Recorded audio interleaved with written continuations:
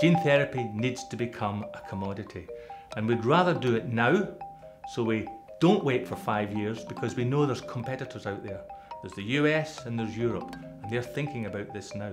I work for MeiraGTx. We have a portfolio that is specialising in inherited retinal disease and also neurodegenerative diseases.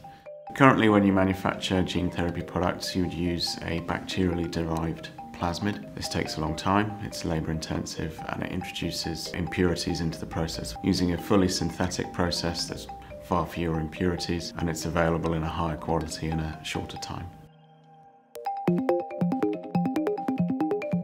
Virus manufacturing is made in clean rooms as the one behind me, and in order to make it cheaply and available for a larger amount of people, we need to make production runs in bioreactors. And then instead of being able to help 100 or so patients, we can help a few thousand patients.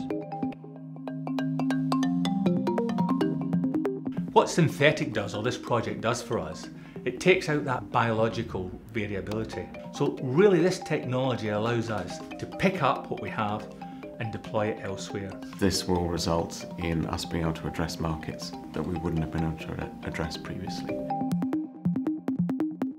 The ISCF Medicines Manufacturing Challenge, it's really set up there to actually take something that's really innovative and commercialise it. So by getting this grant and allowing us to actually engage with companies that are in this field, this synthetic DNA field, we fast track that ability to go to second generation.